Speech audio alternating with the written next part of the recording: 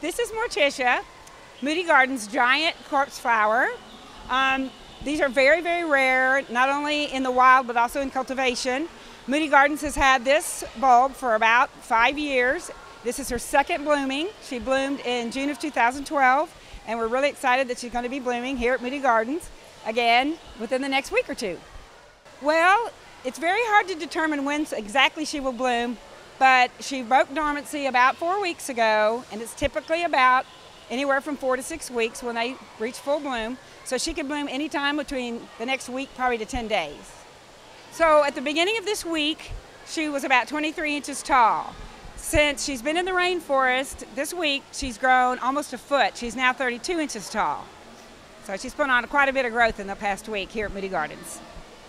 Well, the common name, corpse flower, comes from the fact that when they bloom, they emit a horrible, rotting stench.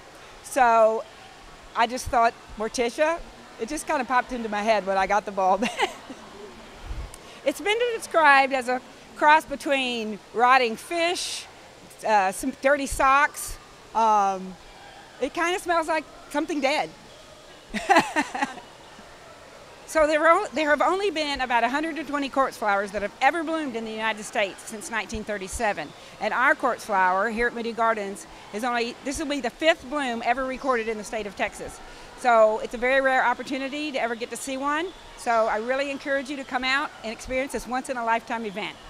So Morticia's flower, when it's in full bloom, will consist of a tall spadix and a beautiful deep maroon colored spathe or flower. These are one of the most beautiful flowers in the world. So we're on corpse flower watch as right now, and we're expecting her to bloom within the next week. And when she does, the night that she opens is when you'll experience the most powerful stench. Last time she bloomed, we could smell it all the way outside of the visitor center. So if you really want to experience the funk, you really need to watch what she's doing and come see her when she blooms.